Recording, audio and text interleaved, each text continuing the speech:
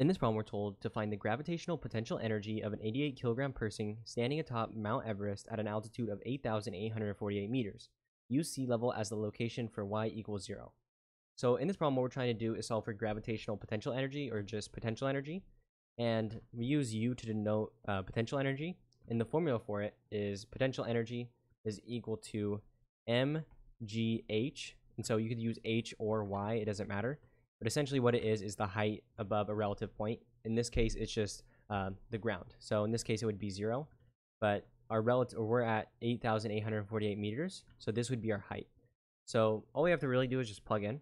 So the potential energy is equal to the mass of our person, which is 88 kilograms, times g, which is the acceleration due to gravity, which is 9.81, or 9.8, whatever you want to use, and then their height. So their height is going to be 8,848 meters.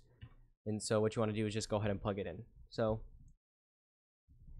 you want to do 88 times 9.81 times 8848. So go ahead and do this. You're going to get 7,638,301.44. This is going to be in joules. So that's what we measure potential energy in. And then what you want to do is you can either leave it like this or just round.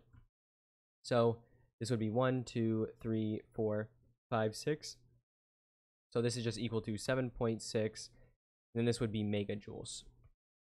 Or sorry, not 7.6. 7.6 times, or yeah, 7.6. So it's equal to 7.6 times 10 to the 6 joules, which just equals 7.6 megajoules. So you can keep it in whatever units you want. Just make sure you do what your teacher's asking. But yeah, so use any of these answers. But yeah, so this is your answer, and hopefully you found this useful.